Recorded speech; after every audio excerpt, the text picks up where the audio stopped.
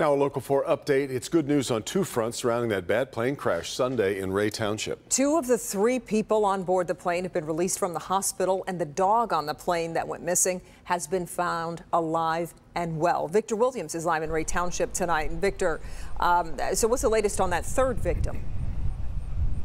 So Kimberly and Devin, we know that it was a 17-year-old that's actually still in the hospital but is stable. But even with that, we're not sure how many people were expecting an ending like this, considering how bad that crash was.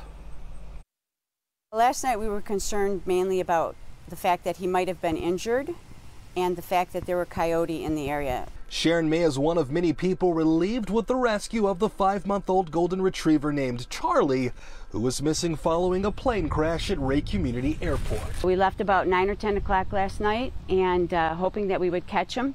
And as it turns out, he was caught by the mail carrier driving through at 3 a.m. Although Sharon didn't make the actual recovery herself, she was able to place several traps, echoing the fire chief Mark Hoskins' claim that it was a community effort to bring the pup home. As soon as the word got out from our Facebook page, we had the residents, we had farmers, we had people just scouring fields and wooded areas. Thankfully, the other 3 people involved are expected to be okay, but we're finally getting an idea of who was on board the Beech A-36 fixed-wing single-engine plane when it fell, taking off at 75 feet in the sky. Falling from 10 feet can be bad too, but 75 feet in a plane under motion, absolutely.